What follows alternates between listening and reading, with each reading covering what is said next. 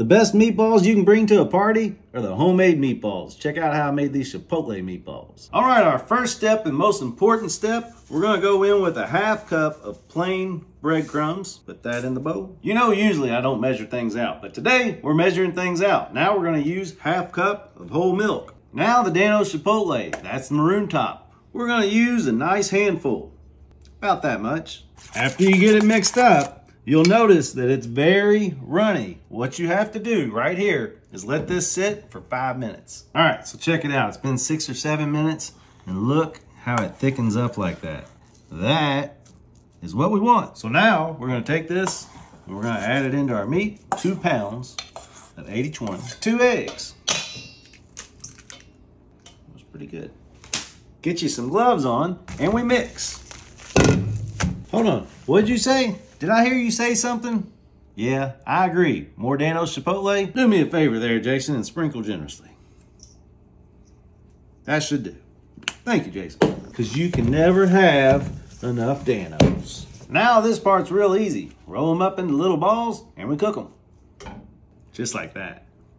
Do you know how to tell if somebody's meatballs are homemade or not? Well, if they're all the same size, they're probably not homemade. If they're different sizes like mine, yep, they're putting some love in it. Let's fire it up, and I'm gonna hit it with just a little bit of avocado oil. We're gonna keep this on a medium to medium low temperature. We're not trying to go too fast. We wanna get a perfect sear on each side, and then we're gonna let them slow simmer in the sauce. Give them a little shake. You can always use your tongs to get the stragglers that didn't turn on you. Make sure you get a sear on each side, so if there's any that hadn't gotten a sear, you give it another minute or two. Worried about that 11-minute mark. You can see they're crispy on all sides. Now we're gonna add the sauce. I'm using Richmond sauce. It's the sweet Chipotle. I met this guy at Dale Hollow Lake and he was trying to package this. I gave him a little help along the way. So it would be cool if you guys wanted to share a little love and go try a bottle for yourself. The sweet Chipotle. Now I just give it a little shake. Get them all nice and coated. Put a lid on it. Let them simmer for maybe 5 to 10 minutes and they're ready to eat. All right. We've simmered for about 10 minutes. It's ready to serve these bad boys.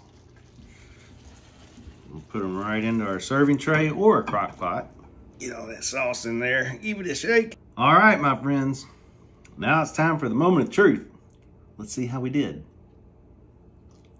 The perfect bite, the perfect amount of breadcrumbs to where it's not mushy, it's got texture, and that flavor of the Chipotle, that's a 10 out of 10. That sauce with the Danos Chipotle, that should be illegal. Wow, y'all. Give that a try. Let me know what you think. We'll see you next time, my friends. Keep sprinkling.